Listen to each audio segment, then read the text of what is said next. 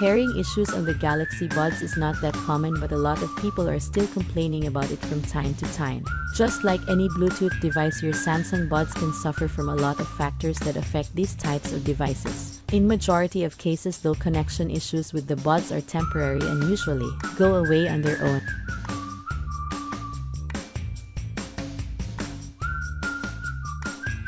The first potential solution that you want to try in this situation is to refresh the Bluetooth connection between the devices.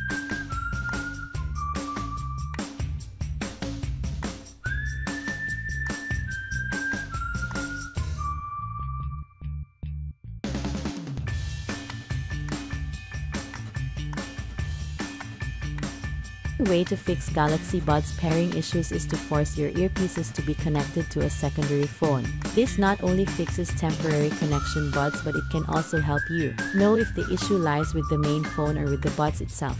If your buds connects to the second phone fine and it works as expected, then the issue might lie with your main phone.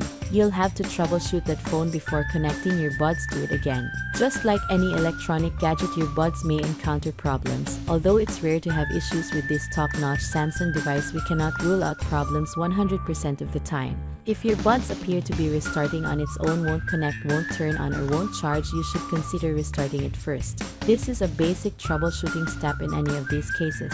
Restarting your buds is easy and can be done in less than 1 minute. If your Galaxy Buds is still not pairing with your phone, make sure that you restart it.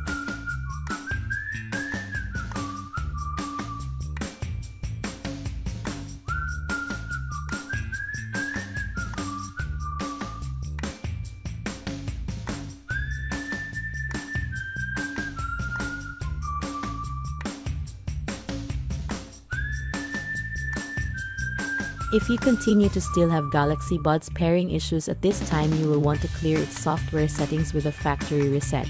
This is usually an effective solution to most buds issues. Note, if you are using a non-Samsung device like an iPhone, you won't be able to access the reset function of your Galaxy Buds. Find an Android phone, install the Galaxy Wearable app from the Play Store, then reset your buds using the app. We hope that this guide has been helpful. Please support us by clicking like, share, subscribe, and hit the notification bell for more troubleshooting videos.